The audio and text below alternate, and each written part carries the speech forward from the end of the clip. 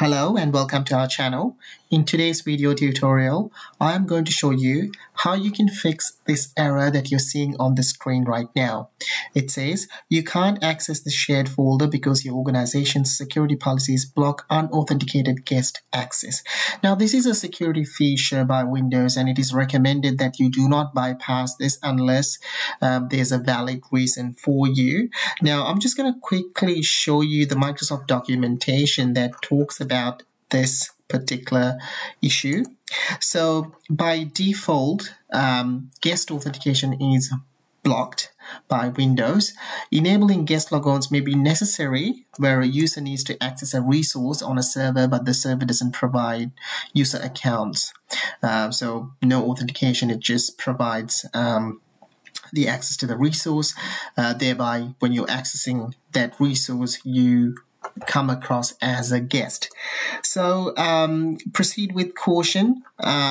Always try to follow Microsoft recommended security protocols and processes. They're in place for a reason, but as the last option, if you need to enable this setting to get rid of that error that I just showed you, I'm going to show you now how to do that.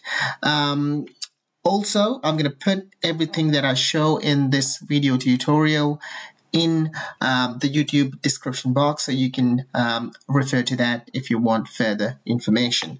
So let's go ahead and see how this is done. Open your registry editor on the computer that you're facing this issue. So if you just click on the magnifying glass and type RegEdit, you're going to see registry editor in the best match. You need to run it as administrator. So it is presumed that you have local administrator rights on your computer. If you do not, make sure you at least have a set of credentials that are local administrator on that particular machine, so you can prompt them in the UAC prompt.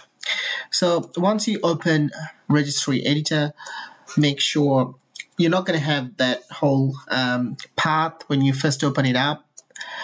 You're probably going to just have computer in the path. So what we need to do is we need to go to this location. So I'm going to copy that and then paste it here. Let me just do that again.